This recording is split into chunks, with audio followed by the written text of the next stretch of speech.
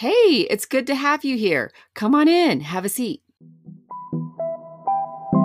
Welcome to the Beyond Picket Fences podcast. We are your hosts, Mandi and Naomi Marquez.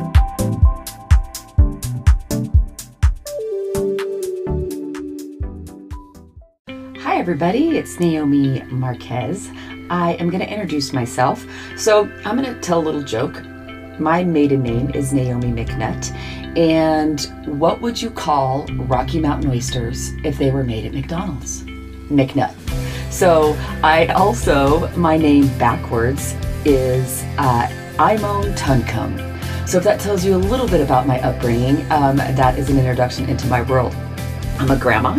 I have 4 grandchildren, ages 6 to 12, 3 girls and 1 boy. I am a mommy. I have 4 children, 25 to 32. 1 is a biological daughter. I have 3 stepchildren, 1 daughter and 2 sons. I'm also a wife of Richard Marquez. We've been together for 24 years. I am a sister of 3 younger brothers, ages 40 to 46. I am a daughter. I'm also a friend. Those of you who know me also know that I am a businesswoman. For 29 years, I have been in the same industry. I love working. I love money. I have built 2 management companies from scratch. I strongly believe in karma. Thoughts become things, and then you are what you consume. I hope you enjoy my story. Hi, Naomi. Hi, Mandi. How are you? I'm good. How are you? I'm pretty good. Good. So today we are going to talk about your story. Ah! Are you going to tell part of it, all of it? So I think I'm going to tell all of it. I have been asked to try to start at the beginning and make it all the way through today. So I'm going to try to do that. A lot of what I'm going to say, I've actually never told anybody, or if I have told somebody, it's only a couple people. So this is going to be probably pretty emotional for me, but I'm ready for it. Okay. Our guests have really inspired me to tell my story. So here I go. I was born in 1973 in California. And we moved to Colorado with my 2 younger brothers, and my youngest brother was born here in Colorado. So I had 3 younger brothers that I enjoyed being able to control when I was younger, and they obviously didn't enjoy it as much as I did. And the first memory that I have that I really has impacted decisions that I've made since this was we had lost, my parents had lost their jobs. They didn't have a lot of money. We had to move to California. My grandparents have a ranch, and they raise Arabians, and they allowed us to have a camper on their ranch. And we lived in this camper. It was 6 of us. So my bedroom was the dining room table. So your entire family lived in a camper? Yep. Okay. We lived in a camper. My parents, the couch was their bed, and there was a bunk bed for my other 2 brothers, and then my youngest brother was in a bed above the couch. We all lived in just like one of those hitch campers on the property, and at the time I didn't know any different. We played with the horses. I thought it was exciting to pick up poop in the stalls, and there was so much land that I just had a big old playground. And it's funny, fast forward to a conversation I had with a girlfriend a few years back, and I remember saying, yeah, I lived in a trailer, and she goes, can you describe the trailer to me? She goes, oh, that was a camper. I'm like, oh, this whole time I've been thinking I lived in a trailer. It was a camper. Luxury. Right. So So in this phase of my life, I was still trying to find friends. So I was a nerd, didn't have a lot of friends, and people didn't find me entertaining. So kids always had these groups that they clicked in, and I didn't click in a lot of those groups. But there's one little girl, she wanted to be my friend, and I was super excited. So she invited me over to her house, and they were laborers for the rancher. So they helped with the orchards and with their pig farm. And I remember going to dinner at their house. So they had a trailer, an actual trailer, not a camper, but they had a trailer that they had on the ranch. And I remember sitting at their table, and there was a pig's head that was on the dining room table. And I was looking at the neck part of the inside of a pig's head while we were eating dinner. And after dinner, we went to the back of the camper, and her brother said, "Hey, let's play a game." And I was like, "Okay." And he lined me, her, and her sister up and engaged in some in molesting us. Oh my God. And for me at the time, I didn't really understand what was going on. How old was this kid? So if I think back to it, he must have been 3 or 4 years older than me, and I was in second grade. And my friend she was very comfortable. When I say comfortable in quotes, she knew what was expected of her. So she had been through this before. So for me, all I remember thinking to myself was, this must be what it takes to have friends. So this is like a middle schooler that's molesting you. Yeah.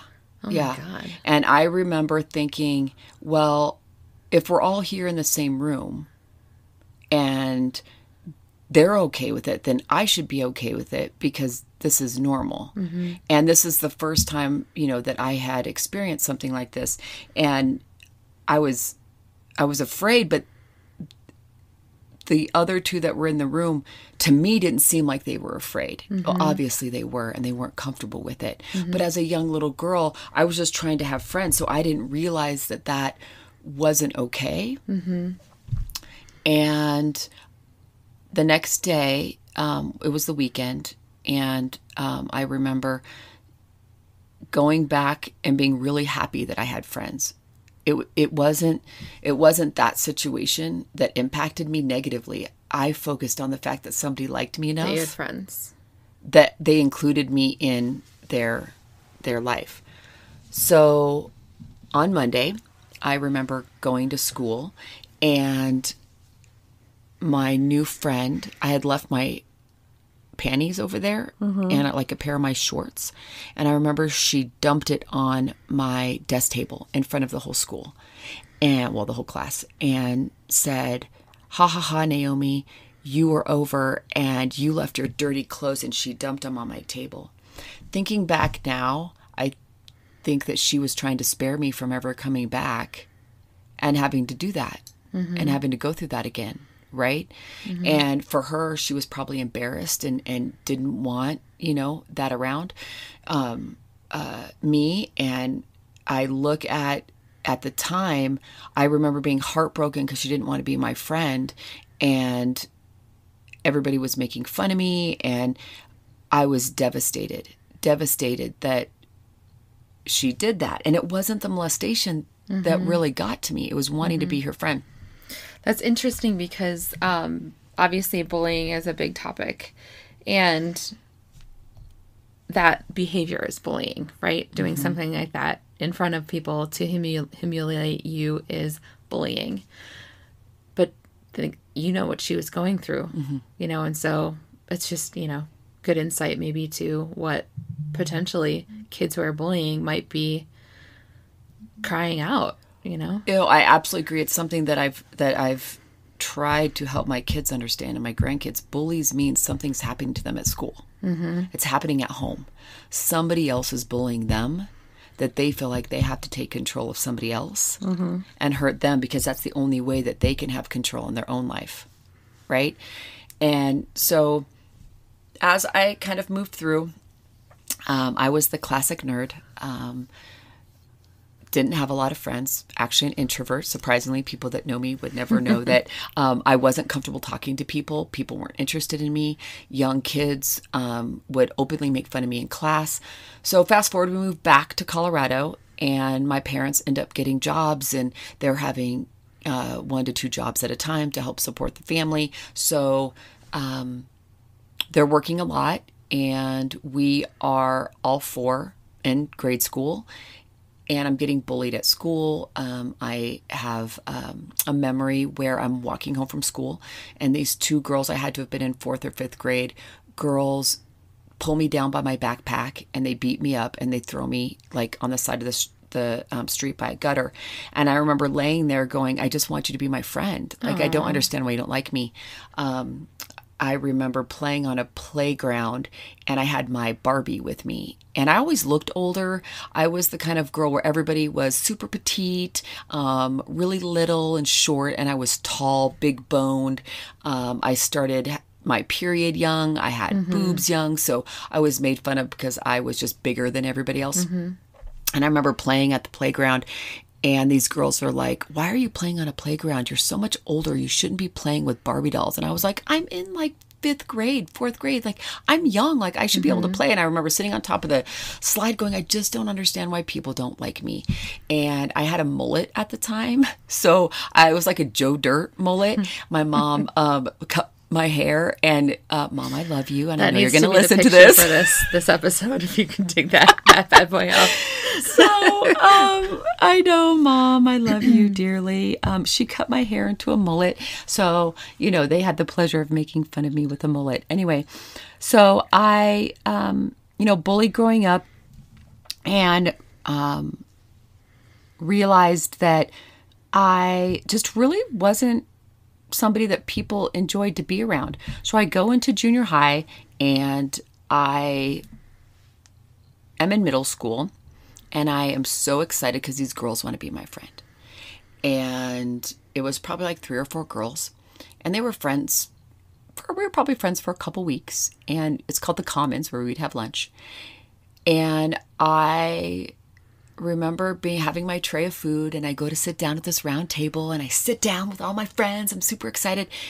And they all look at me, and they stand up with their trays, and they leave me at the table. And I look around, and probably nobody was staring at me, but in my mind, everybody was looking at me, right? And as they got up and left, they said, we never wanted to be your friend. Aww. And they left. So I remember... bitches. I won't say it. I love the C word, but Mandi won't let me say it. So I remember going to the nurse's office.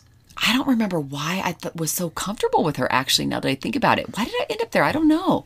I went to the nurse's office, and I told her what happened. And I said, I have no friends, and I'm embarrassed to eat by myself. And she said, well, you can pretend to be sick here. And I said, I can? She said, yeah. So she had a couple beds, and one of the beds was behind a door. She said, as long as there's no kids that are sick, you can sit here. For the rest of the year, I was sick every day at lunch, and she let me hide there because I didn't want people to know I didn't have any friends.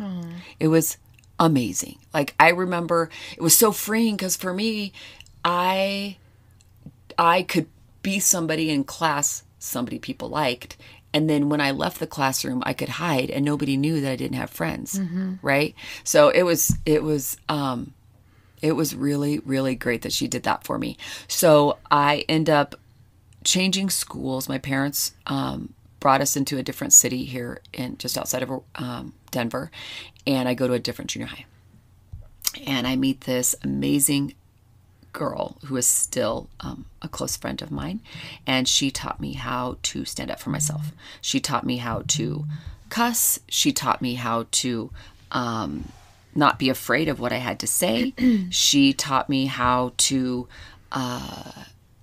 enjoy who I am as a young woman and not have to live up to other people's expectations. What a confident middle schooler. Holy cow. She's amazing. You should she's phenomenal. And hopefully if she's listening, she knows who she is. She inspired me to not give a fuck.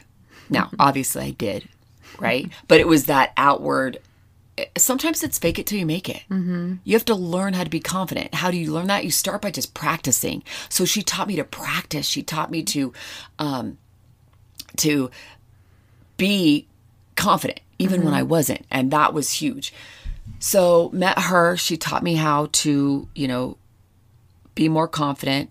And she taught me how to do my hair, and she taught me how to start my makeup. And back then I had like Aquanet, right? And a blow dryer. So she taught me how to do my bangs. She taught me how to do the wings, where I had the wings and the long hair. And so, that was the first time that I had really embraced that I could possibly be pretty. Oh, keep drinking, Mandi. You're fine. It's good. Well, it encourages me. So I remember this is when I was, first trying to like embrace who I was and that I was attractive.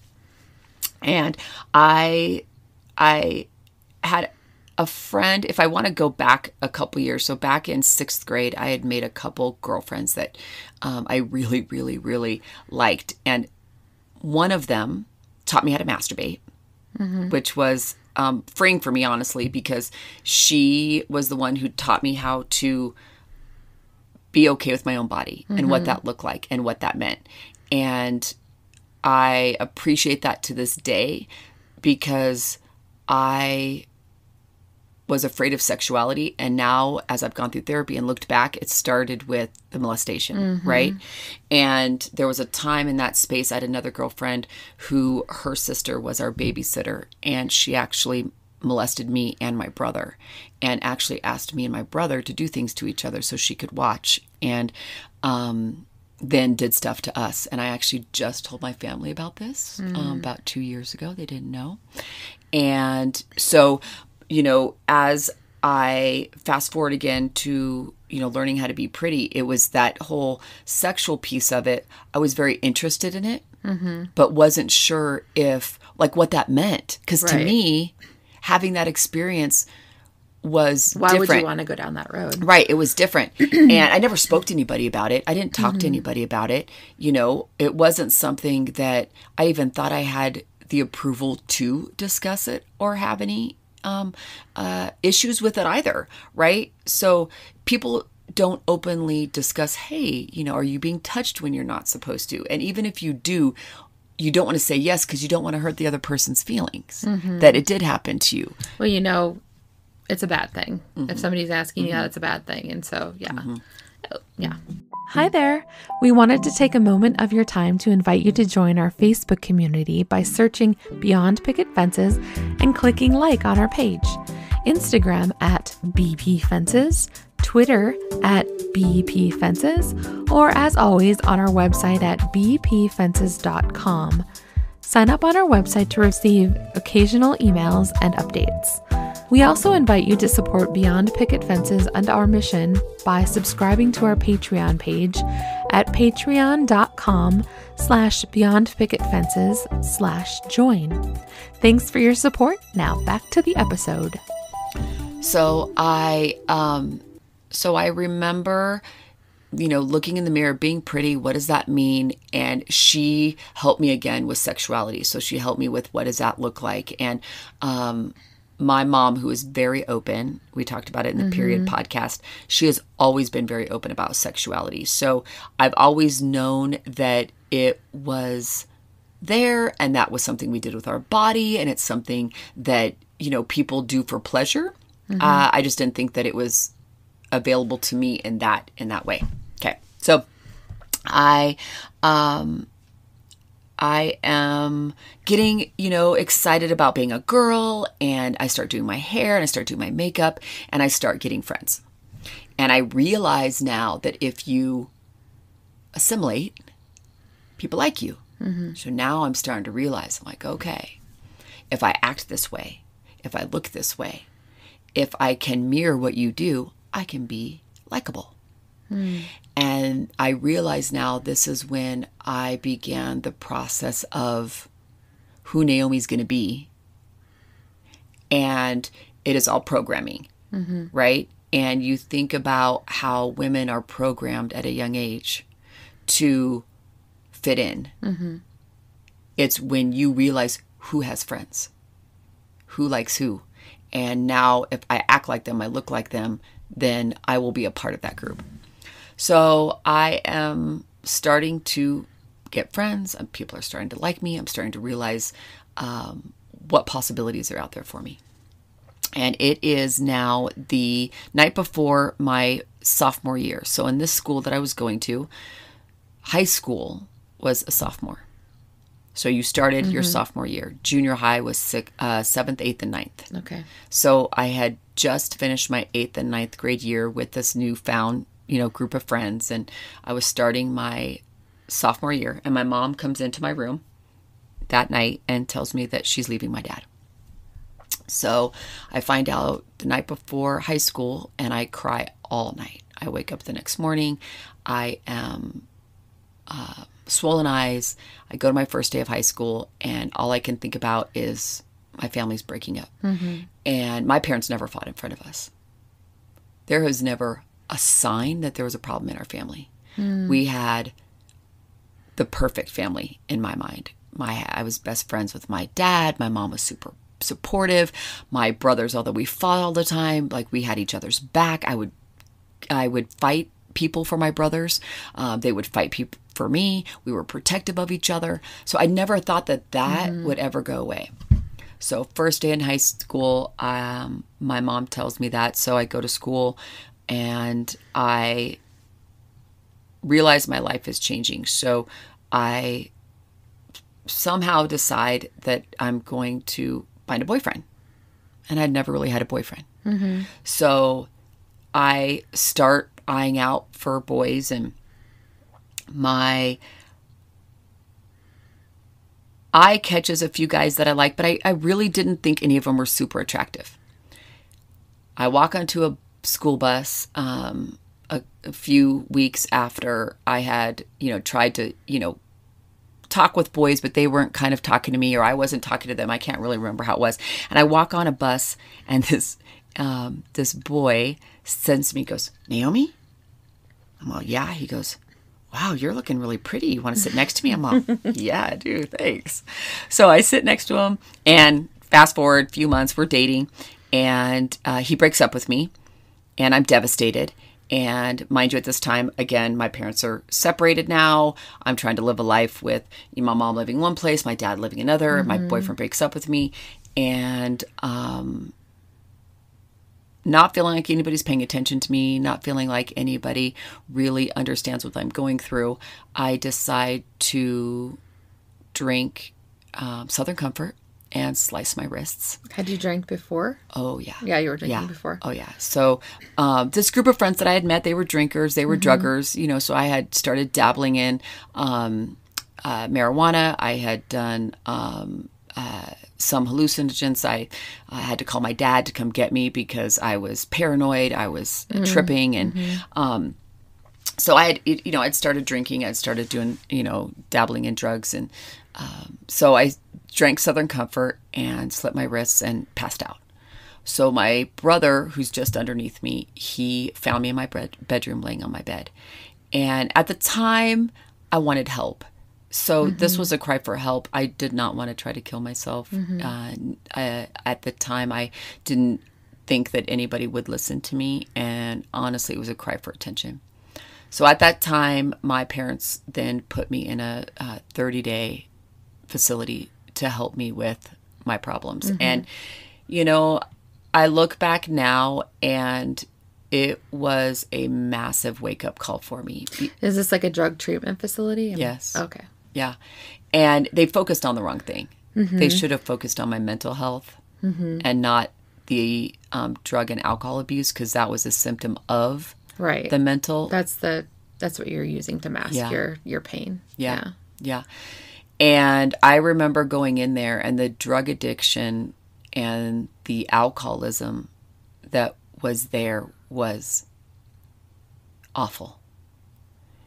And it was a really good experience for me to see that what I thought was bad really wasn't as bad as I thought it was in comparison to the lives that these young people had to endure, from cigarettes being burnt out on their bodies, being beaten, the sexual abuse that they had. There's a gal there who was raped by her father, and she was having her father's child. Watching them go through detox and the shakes and the pain and the screaming. And so it was good for me to understand the positive things in my life and to help me understand that drugs and alcohol don't fix anything. And, I want to say that things could be worse.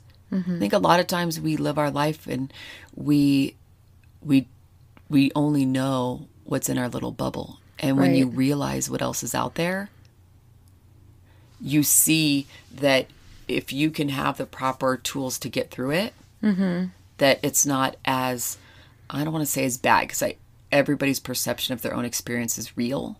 Right. But it helped me put into perspective what I should be grateful for. Right. Well, it makes me think, teenagers, it's pretty common for them to drink, right? And, a lot of people's reaction is, whatever, like grounding them or maybe putting them in rehab.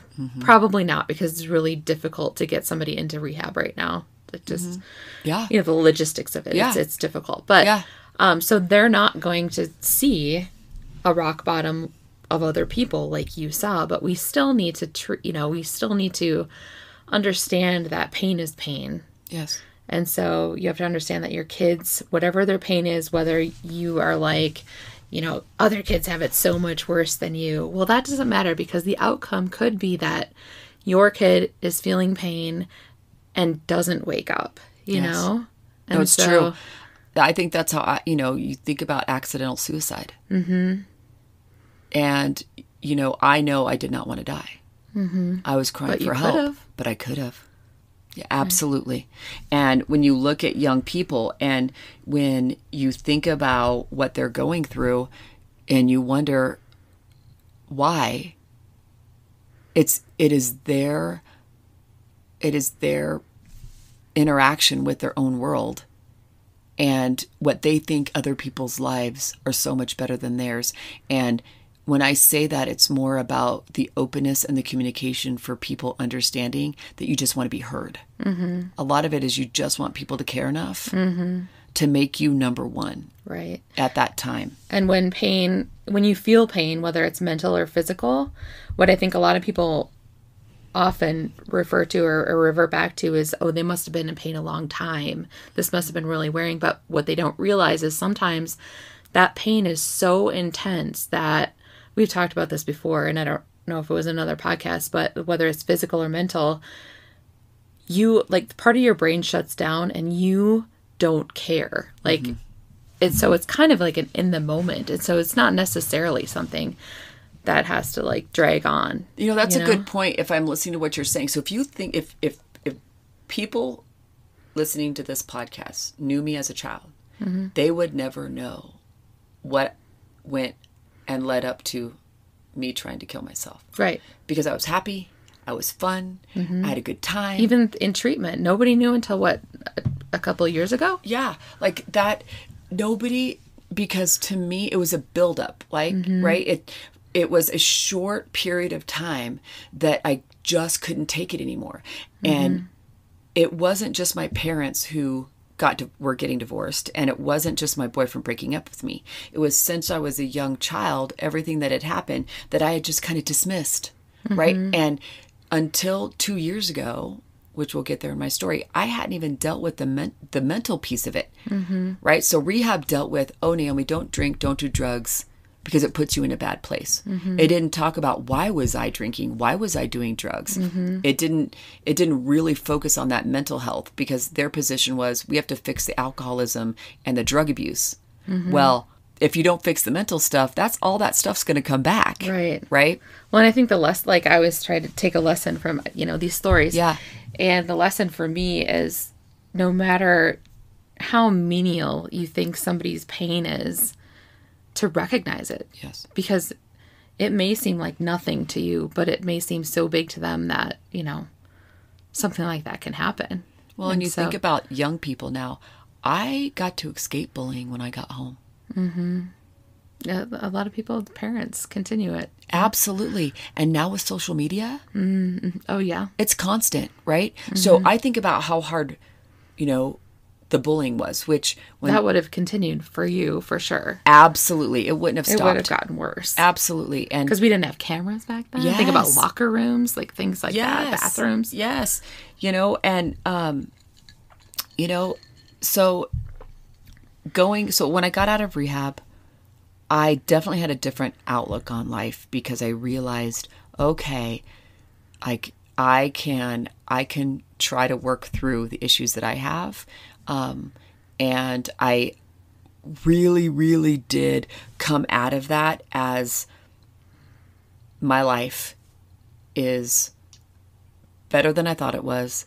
I'm going to focus on the good things. I'm going to focus on the things that I can control. So leaving rehab did give me that sense of empowerment that I could have control over certain parts of my life. And in rehab, you can't wear makeup. You can't mask anything. So it was raw. You had to deal with people in a raw level, which for me was really important because that, you know, it helped build a little bit more confidence about who I am.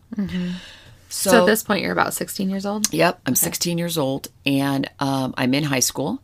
So I am a junior in high school, and they call me in with my mom and say that I am difficult in the school. They tell me that I don't have the ability to learn like the other kids do. They can't tailor classes around me, that I should probably just quit school and go get a job.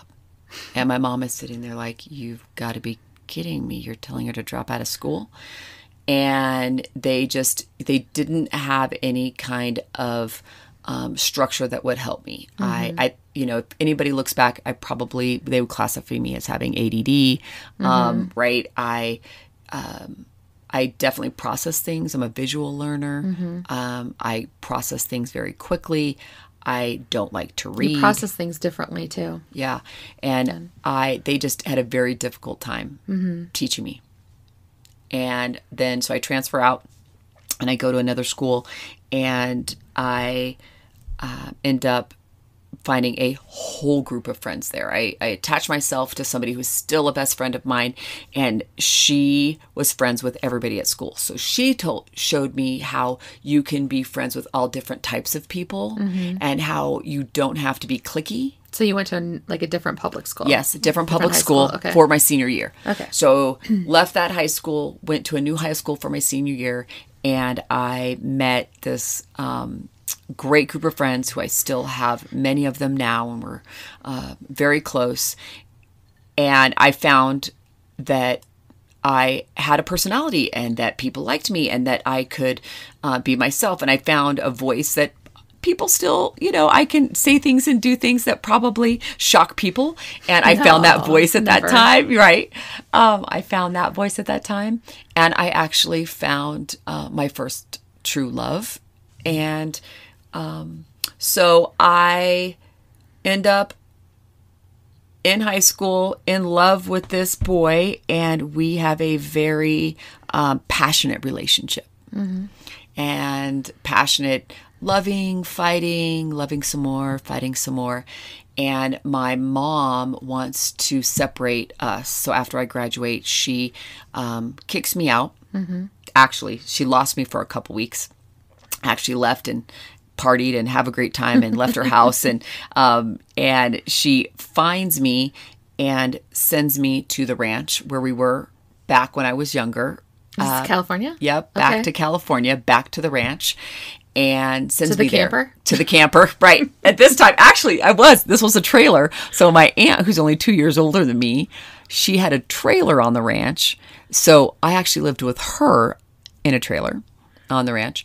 And I went to nursing school to be a CNA.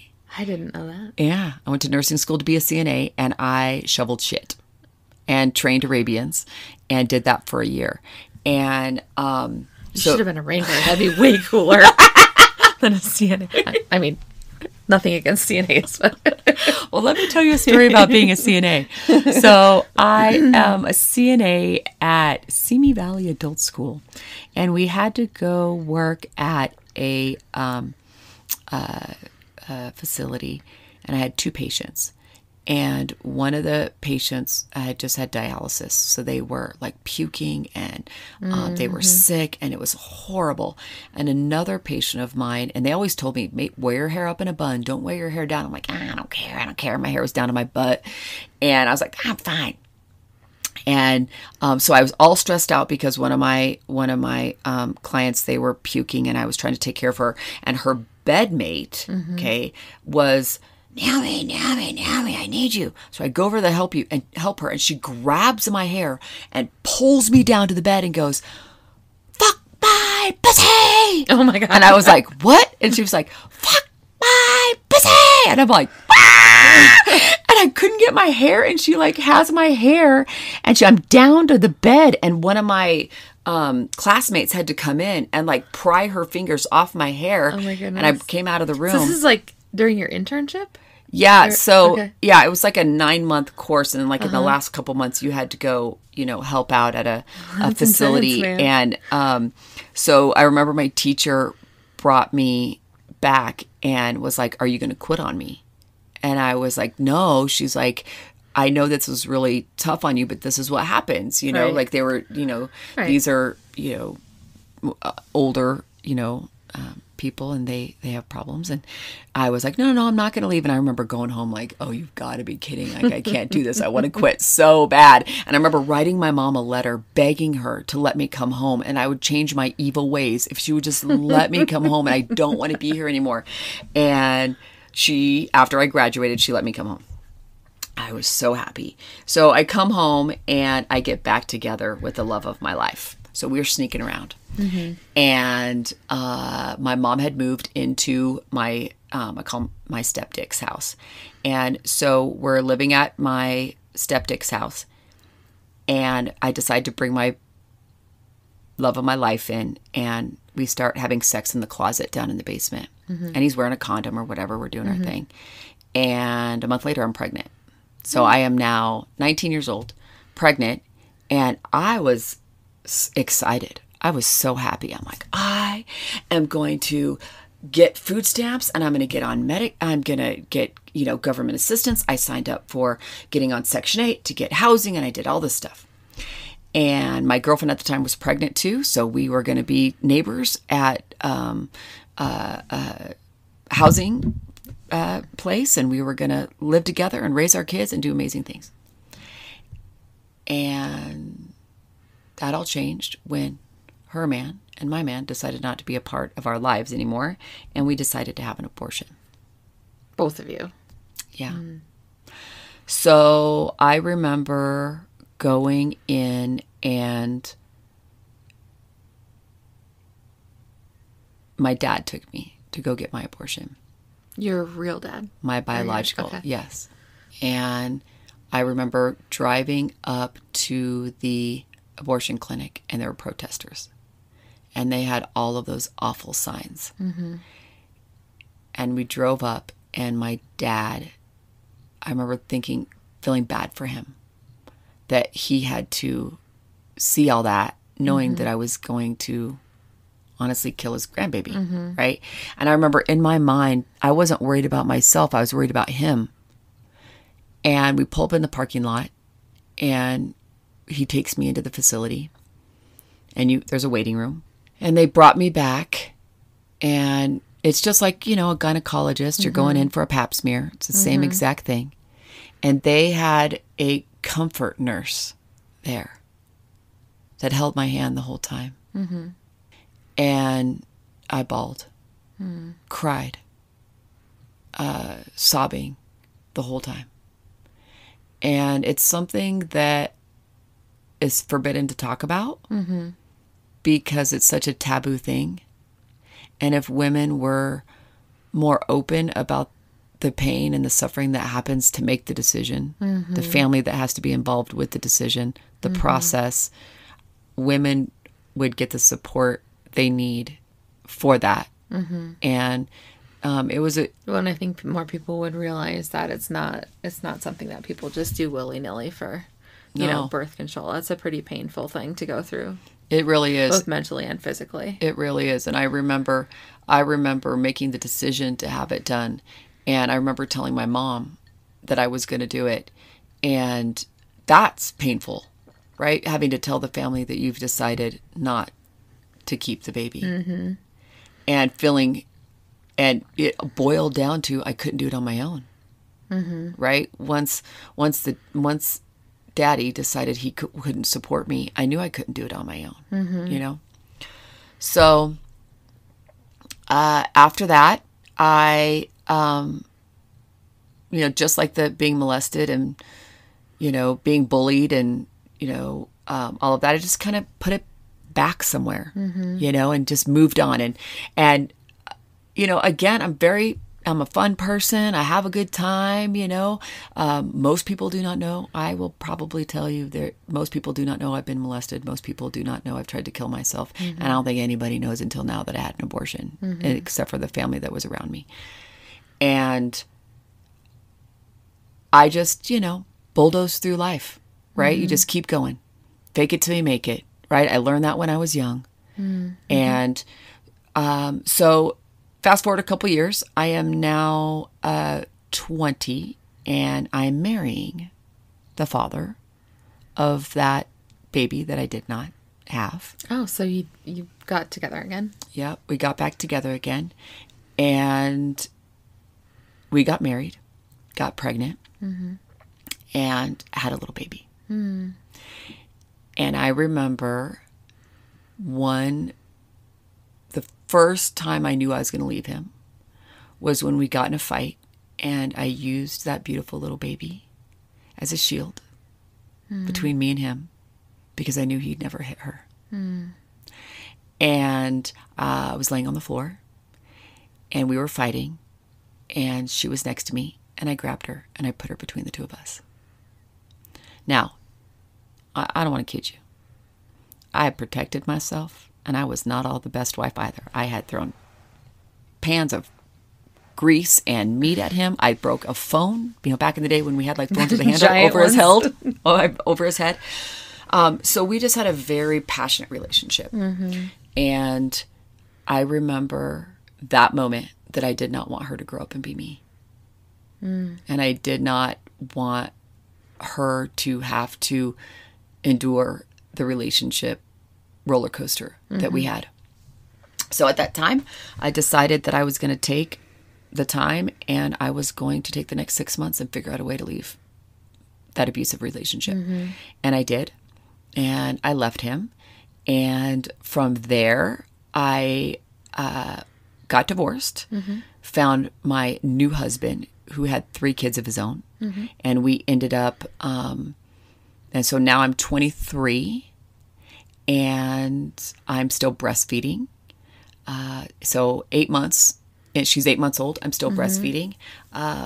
Leave him and go into another relationship. A year later, we end up moving in together with the 4 kids. So now we have 4 kids together. I'm 24, having a great life.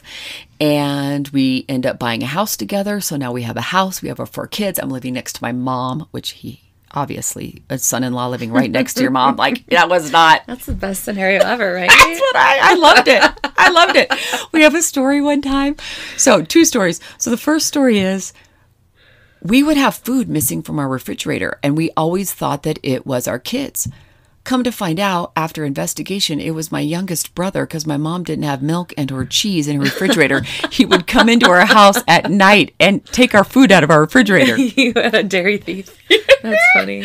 So we, that was one story. And then when my mom would rearrange her house, she would have extra, accessories or whatever. And we'd come home and pictures would be on our wall, or things would be rearranged in our house. She would just start decorating her house because she had extra somebody stuff. Would do that for me. So it was great. I loved living next to Mom. It was fantastic. And so I'm 29, and I am throwing a surprise birthday party for my best friend at my house. And it was a great party. We had a stripper, and there was a good 30 or 40 of us at my house, and we're having a fantastic time, girls, boys. So we have her birthday party, and then a few months, as I'm fast forwarding in the months after, my relationship with my husband is getting just kind of weird. Like, we're not as happy as we usually are. Things are wrong. I'm not sure what's going on. And I couldn't pinpoint it, but you just know that there's something not right. So it's November of that year. I'm turning 30 in January. Okay, so it's 2 months before my 30th birthday. We're sitting at Caldonia's, and we're just getting tossed. And my girlfriend looks at me and says, I fucked your husband. And I looked at her and I said, excuse me? She goes, I fucked your husband. And I look behind me and my husband's standing right behind me. And I said, did you fuck? And her name. This person. And he goes, we got to go. I was like, you better tell me right now. He goes, we're leaving. So we get in the car. And I was like, did you fuck her? Blah, blah, blah. And he was like, yeah. So husband cheats on me. And for the next couple months, it was really tough. It was really tough. And, you know, you look at women who have been cheated on and you look at women who have stayed and you wonder why. And I was one of those women who never thought my husband would cheat. Ever. Ever. And also didn't think I'd be a woman who stayed if my man cheated on me. I would tell you, they do cheat and I do stay. So, You just don't know until you're there. You right? don't know. Well, and your life, your circumstances change throughout life. You know, I used to say, like, I used to look at those people and say, I would never stick around. You know, I would be out so fast, blah, blah, blah. Well, things change when you have kids, when you realize that relationships are complicated and it takes two. It really does. So it does. It does. And, you know, there was a lot of time invested in the relationship. 4 kids. And I truly, truly loved the man that he was. I love him. And I had to learn it to forgive. And that was hard. So I had a couple best friends at the time. So the best friend that didn't cheat on him, with him, was like, look, you either leave him or you got to forgive him. Because you don't get to keep torturing him. Because at this time in my life, I was a few months in, I was still torturing him, you know, and she was like, you got to figure this out. So I decided to forgive him and not forget. So I sat him down and I said, look, if we're going to do this, there's a couple rules. One is I get to talk about this whenever I want. I can tell anybody I want about you cheating. Anybody. And you cannot tell me or make me feel guilty for outing you. I have to know that I have control. And you cannot tell me what I can and cannot do when it comes to who I am as a woman. I'm not going to tailor myself, because at this part of my life, I still, you know, I was still very adamant about being a good wife and being the right wife. And that comes with submission, right? Even subconsciously. And, you know, at this time, I was, you know, strong in my career. I was making 6 figures by the time I was 29. I was well off in what I was doing. So people would be surprised to know how I took a back seat in the relationship. Because people who know me, you knew me in my 20s. Right. People wouldn't think that You're a powerhouse. Yeah. That's what you're known as. But in my relationship, I really did take a back seat to make sure that I didn't overstep, right, the man, the husband. And when I decided to stay, I said, I'm not going to do that anymore. And I want to be who I want to be. And he said, was it, sorry, I no, don't mean to interrupt, but was it, you didn't want to overpower the man or the husband, or you just wanted a part in your life where you were not, where you could just submit and not be in control all the time? I think it could be both. Yeah. I think it could be both. I'm like that when we go vacationing. Because it's stressful to be, you know, in control all the time. All the time. To have a place in your life where somebody else makes all the decisions for you is great. You know? I think about that. That's how I am on vacations. I don't want to make decisions on vacations. How I am on vacation too. I'm like, I need somebody else doing all of it. There's no planning. None. Like, I don't want to plan at all. So I decide to stay with him. And for all of the people who I have the pleasure of being friends with, they all know that Rich cheated on me. If there's one thing in my life that everybody knows about, is that. They may not know I was molested. They don't know I tried to kill myself. They don't know that I was, that I was in a very passionate relationship that didn't always have the right love given back to me and me to him. But they all know he cheated on me. It's interesting. I've been in the room when, you've said it in front of him, in front of my husband too. And yeah, I did.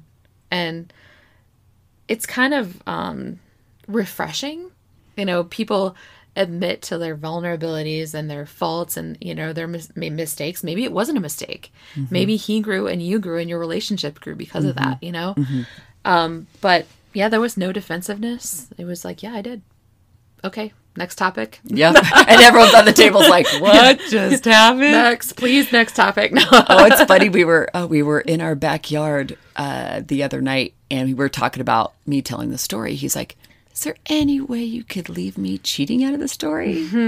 And he was like, I'm just joking. He goes, no, really. He said, as much as it's embarrassing for me to know that people know, this is what he said, if more women would out their husbands and boyfriends for cheating, they wouldn't cheat anymore. He said, there's no way I would ever do that again, knowing that all you're going to do is tell everybody. He goes, so well, and vice versa. Like, women cheat too. Like, right. I've never cheated on my husband, but I've cheated on ex-boyfriends. And it's like a secret that you carry like through life. Like, most people don't know that I ever cheated on, 6 boyfriends ago. And nor would they care. But for some reason, that's like some weird secret. Like, just keep hidden. Right. It's all part of learning. It's all part of life. You're absolutely correct. You are absolutely correct. And that is a piece for both of us that has really helped us grow together, right? Is being able to embrace the fact that it happened and own it and not be ashamed of it and not feel like I'm less of a woman because I decided to stay. And it doesn't give him more power because I stayed. And it doesn't, because that's where it happens, right? Is that shame that you stayed and the fact that nobody knows. Yeah, to have that dirty secret just never leads to anything good. And when you hold that as a couple, it's just, and that leads to, sickness and everything else in your future, Yeah. But so now I'm 30 years old and I am going into what I thought was going to be the worst 10 years of my life. I was so afraid to turn 30 because I didn't want to grow up. It was amazing. 30s were fantastic. The best years of my life. I was, oh my gosh, so fun. So Mandi and I, we had a lot of fun times together. Yeah, we did. We had a lot of fun times together, and we had a great time with our kids. Our kids were with us everywhere. We vacationed. We had just so much. We were making great money. We had a great house. We had all the kids were in the perfect ages that we didn't have to watch everything that they did. And they were super independent. We had fantastic friends. So, this was that 10-year period of my life where things were, there wasn't a lot of trauma. So you think about from the first time I was molested till I'm 30. Drama. Right. It was a really good set of 10 years. There was a lot of hangovers. There was a lot. And this was when I started healthy eating. I started changing the way that the things that I put into my body, except for the alcohol. And I really focused on me. And this was that 10 years that I was like, who am I? Who do I want to be? What am I all about? So my last probably 3 years of my 30s, I started having periods, really like when I started having periods, I started having long periods. So they were, 14 days, then they ended up being around 21 days. And I started going to doctors and I started asking questions and nobody had answers. One doctor said, go get a hysterectomy. And I was 37 years old. My mom was like, you're not doing that. So I just started doubling up on my tampons. I started, wearing pads and 2 tampons at a time. And I just dealt with it. and continued to, eat healthy. I was still working out. We did CrossFit together, Mandi. I started doing Pilates. I started, really making sure that I was being as healthy as I could. And the summer of 2016, so I'm 43, we get a call that my aunt, who's 2 years older than me, has breast cancer. And it was a quickly evolving breast cancer. And she, at the time, didn't have health insurance and was really trying to take care of things on her own. She's how old? 2 years older than me. You're 43, and so she's 45. Okay. So she gets breast cancer. And December of that year, my grandma sends this letter about health in our family, which our family never talks about health or anything wrong. And she sends this letter about our family tree and, cancer in our family and all this stuff. And I was like, I think I'm going to go get some blood work done. And I'm just going to kind of check things out. So it's January of 2017, and it's the day after my birthday. So it's January 4th. And I have my annual and Rich has his. So Rich is my husband, and we always do it the same day, right after each other. We go get it done and we're out. So get our blood work done.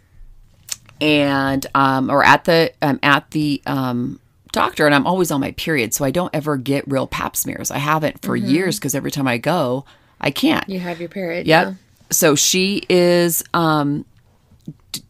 she can't do a pap smear, so she does a pelvic exterior exam on my stomach. And she's like rolling around on my stomach. She's like, your uterus is all the way over on the left-hand side. It's really odd. It's not where it's supposed to be. I'm going to send you to go have an ultrasound done. I said, okay. So about a week later, I go get an ultrasound. And no lie, this thing is probably from my elbow to the tip of my fingers. And it is a dildo wand, right? And they stick this thing up me for 45 minutes. Oh my gosh. And they're like moving this thing all around. They use that thing when you're first pregnant. Well, you probably didn't have that because you had Desiree so long ago, but yeah, when you're first pregnant, that's what they do. That's the ultrasound for the baby. At least it was for me. So, okay. And I was like, oh God, I'm, you're going to stick that up and I'm pregnant. Like, yeah. Anyway, sorry. No. But I know what you're talking about. Yeah. It is huge. Yes. And you're right. Cause I had the topical, like the stomach x-ray is what they did for me when I had Desiree. So they stick this wand in there for 45 minutes. And as she's going, I can see that she's, making some notes on things. And I said, can I ask at the end? I was like, can I ask, is there something wrong? She goes, well, I'm not allowed to tell you, but I want you to know that I found 7 fibroids, which at that time I didn't know what fibroids were. She goes, I found 7 fibroids and one of them is the size of your palm. And, no, it was less than my palm. Sorry. It was like half of my palm. But your doctor's going to have to tell you. I said, okay. So I go back to my doctor a week after that, so the middle of January, and third week in January, and I get some blood work done. And from there, I fly to California. I go to my cousin's bridal shower, and in my mind, I'm trying to figure out what fibroids are. Nobody had told me what they were. I'm doing my own research, trying to figure out what they are. My doctor hadn't told me anything yet about my results of my ultrasound. I had this blood work done, and I am trying to kind of talk to my family during the bridal shower, like, because my aunt has cancer, and what are they common? And everyone's kind of tied up with the bridal shower stuff. So, it's hard to kind of talk about health stuff when everyone's real super excited about that. Downer when Yes. So I leave that and I come back to Colorado, and my blood work comes back and everything's fine. I am perfectly fine. Everything's good. And at that appointment, they do tell me that I need to go see a gynecologist because I was seeing a DO. So he's like, you need to have go see a gynecologist because you do have fibroids and they're going to have to help you. So I go see my gynecologist, brand new gynecologist. I had never seen her before. And she says, hey, by the way, I think I'm going to send you to go get a mammogram. I hadn't had a mammogram yet. So I'm 44. I was like, okay, I'll go get one done. So I go to get a mammogram. And at this point, she had also said that most likely I'd have to have a hysterectomy to get rid of the fibroids, and that they weren't going to be able to do the hysterectomy to take them out through the little incisions. Laparoscopy or whatever. Yep. That I was going to have surgery, and they were going to, like C-section. Right. And I had a C-section with my baby, so they would just use the same scar and pull the uterus out and stuff. So I go to get my first mammogram, and by the way, horrible. Okay, I have small little boobies, and I don't understand how women with breasts. This is shit they never tell you. This is the shit they don't tell you. Okay, let me tell you. Like, the way that they make you move, and you're like on your tippy toes, and they grab your boob and they stretch it out and they flatten it on there, and you're like, literally. It reminds me of like when you pump. Like, they never tell you that either. Can I just tell you how long my nipples are from breastfeeding and pumping? They literally were the size of my pinky. Yeah, that's how long they are. Explain that. It's horrifying. Anyway, so yes, mammograms are not comfortable. They're weird, but necessary. Oh, yes. That's funny. It's so funny. So I get the mammogram, and I leave, go and get a call from a doctor the next day. And they said, we need you to come back, and we need to do another test. And actually, it wasn't the next day. I think it was a couple days later, because I was traveling and I was in Atlanta. And I remember getting the call in Atlanta at the airport. And I had just landed, and I answered the phone, and she told me over the phone that I had to come back and have another mammogram. And I remember standing in the hallway across from the food court area, and I put my head on the wall, and I just started bawling. And at that time, it must have been Tuesday or Wednesday, because I was traveling, so I wasn't planning on being back home until Friday night. And the guy that I work with, he's fantastic. He bought $1,000 ticket for me to get back home the next day. To be able to get back for testing. Because I was like, oh no, I'll be there. I'll be there Monday. They're like, no, we need you here tomorrow. So I knew when they told me that I had to get right back, it wasn't good. They needed to see me. So I go back, and I get another mammogram. And I had gone with my girlfriend at the time. And I remember they gave me the results immediately. And they sat me down with my girlfriend. And he said that I had to come in for a biopsy on Monday, and that I had cancer, and they had to find out what type of cancer. And it was horrible. And I actually forgot a piece of the story. It's so funny you forget the little things. So rewind a few days. They told me I had cancer over the phone. Oh, so it wasn't when I've got my story messed up, actually. Now that I'm thinking about it, I have my story messed up. So I had the mammogram. Then they called me back for a second mammogram. There, they didn't tell me I had cancer. What they told me was that I had to have a biopsy to find out if it was cancer. Got it. I apologize. So they saw a lump, but it's not necessarily malignant, or it could be benign. Yes. So, sorry, you guys. It's getting kind of cloudy. Okay. So then Monday, I take my best friend and my husband, and we go and I get the biopsy. And that's our anniversary.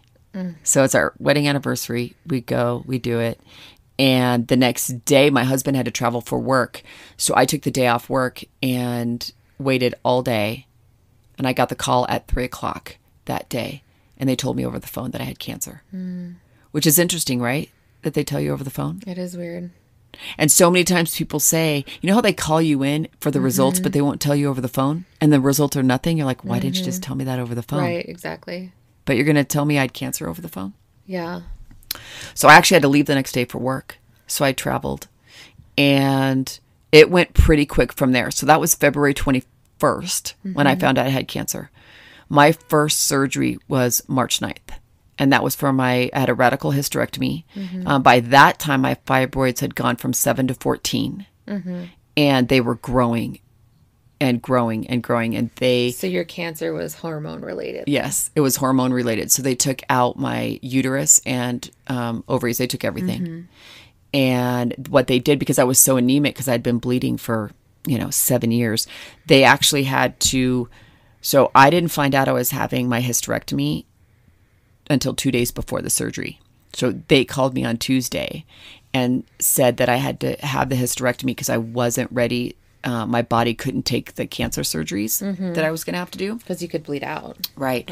So they brought me in and I had a radical hysterectomy. And from there, then that would put me in place to be able to have my surgeries for my breast cancer. So my breast cancer had not left its original space. So what that means is I had the benefit of not needing to have chemo or radiation if I decided to get a double mastectomy. Because it wasn't growing or spreading. It hadn't spread. Time, It's still contained. Yeah. I could get a lumpectomy, but then I'd have to have radiation. I would have to have, all of the pills and So stuff. when they do a lumpectomy, they take out the lump, right? And then they do radiation on that spot. Is that what they do? Okay. Yep. So at the time when they found out that I had cancer, my aunt was already in stage 4 breast cancer, and she's only 2 years older than me.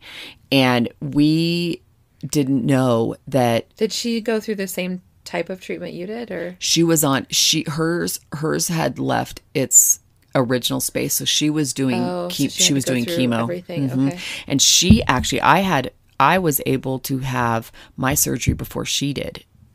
So she was still on chemo. And I remember when I was going to go holistic with cancer. So they did chemo before surgery for her. Yep. That's interesting. Did she choose that, or is that because of the type of cancer? Or? So how aggressive her cancer was. They wouldn't even do the surgeries until she was at a space where. Totally stopped it from growing.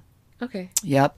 So I remember when I was going to. All of this is so interesting. And I think a lot of people, like I have you and I have a couple more really good friends who have gone through breast cancer, and everybody's story is different. They've all had different treatments, but it's really interesting because this is also the shit they never tell you, you know?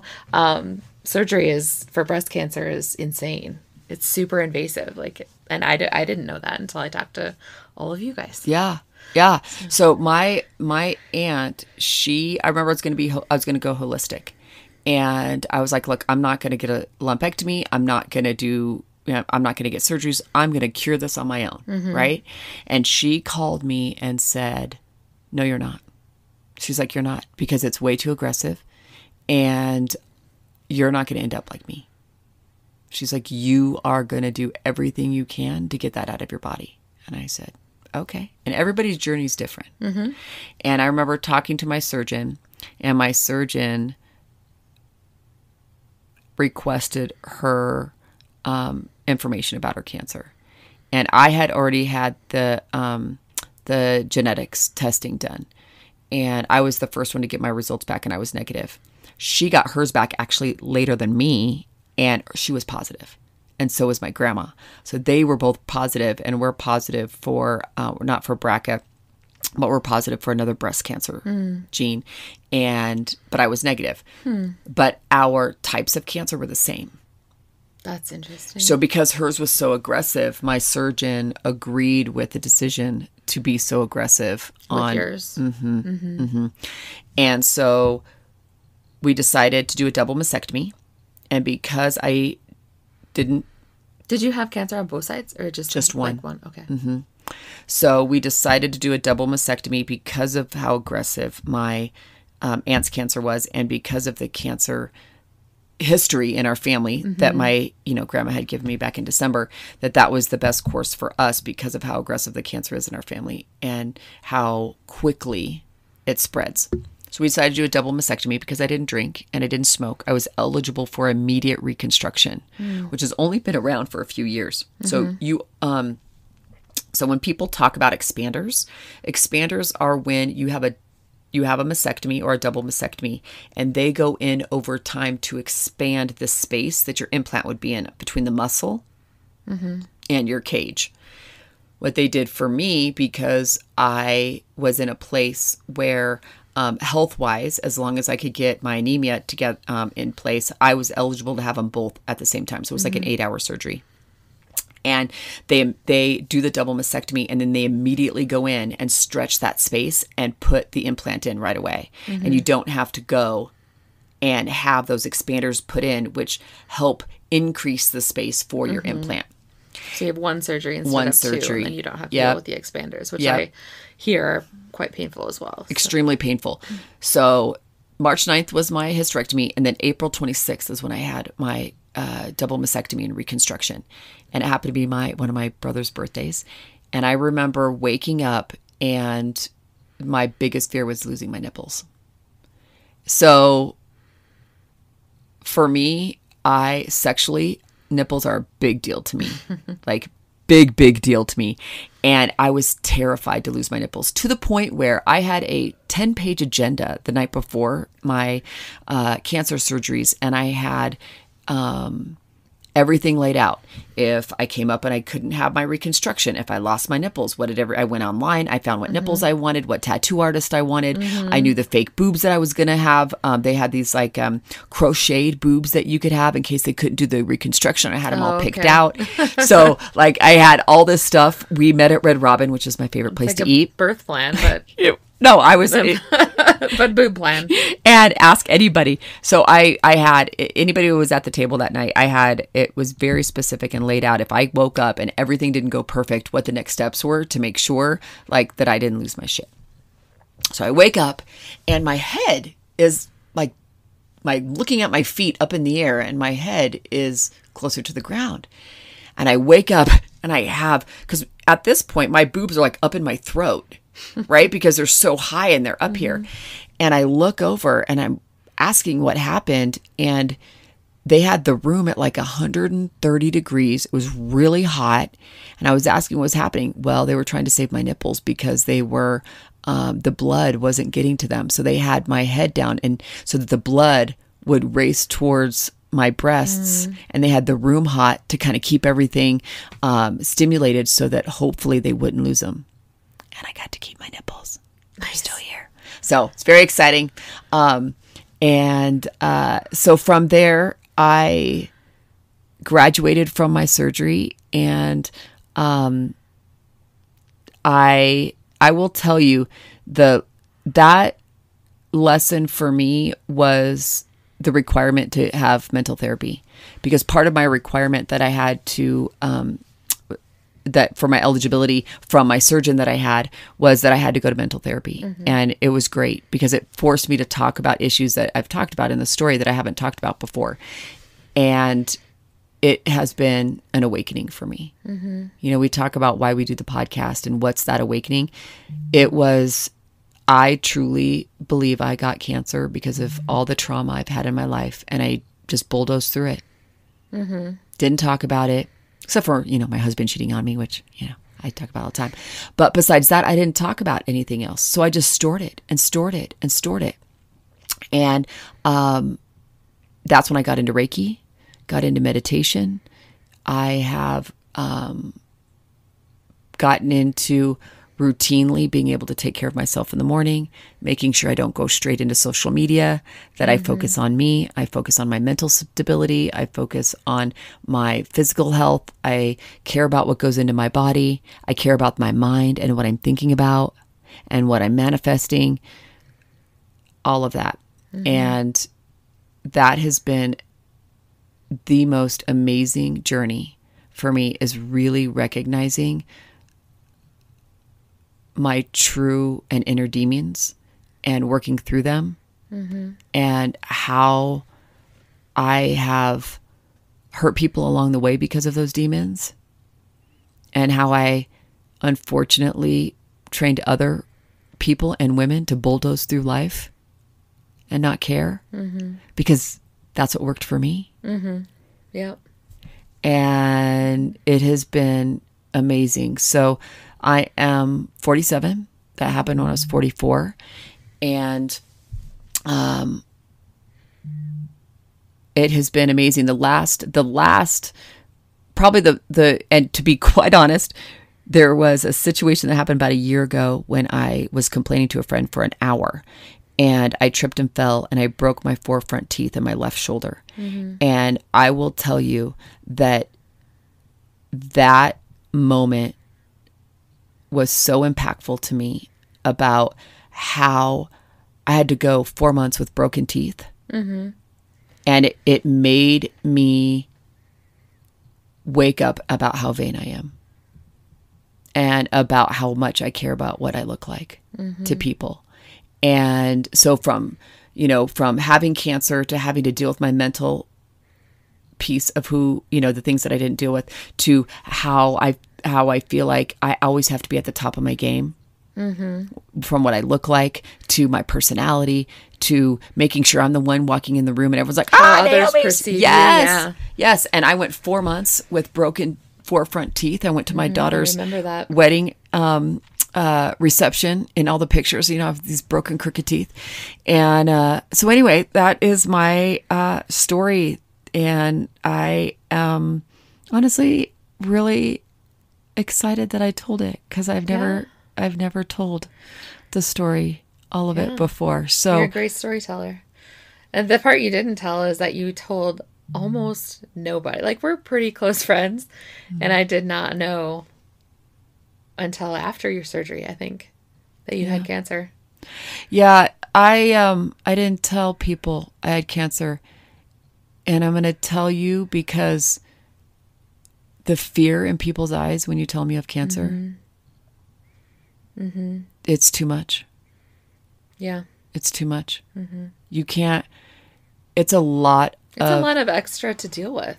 I know other people who are dealing with cancer as well, or have, and having to coach somebody else on how to deal with your cancer, that's stressful. It's stressful. Yeah. It's really stressful. And I'll tell you, the people who supported me through my cancer journey, strong as fuck. Strong as fuck. Because they never once, I never felt like I had to take care of them. And you know who you are. You were there for me. And I love you with all my heart. Me. Yeah. Yeah. I didn't know that. That's how I found out. Yeah. No way. Yeah. It was a difficult conversation, but yeah. Wow. Yeah, I will tell you that this was healing. I didn't realize, I'm going to cry. I didn't realize how this is amazing. You made it all the way through. Till now. Yeah. I have to tell you, for people who, if you've made it through the end of my story and you're here, this is healing. Yeah. Telling your story is really amazing. We keep hearing that. And to me, I mean, for me, it's, I find lessons from stories. That's just how and it's interesting to get to know somebody at that level and to see their vulnerability, because like we said before, we hide that so much, and that's how we end up with so much of the strife and the issues that we have, but you did a good job. I love you, Mandi. This was awesome. Thank you. Yeah, love you too. Okay. You're the best. You're the best. All right. Okay. Bye, everybody. For listening. Thanks. Bye. Bye.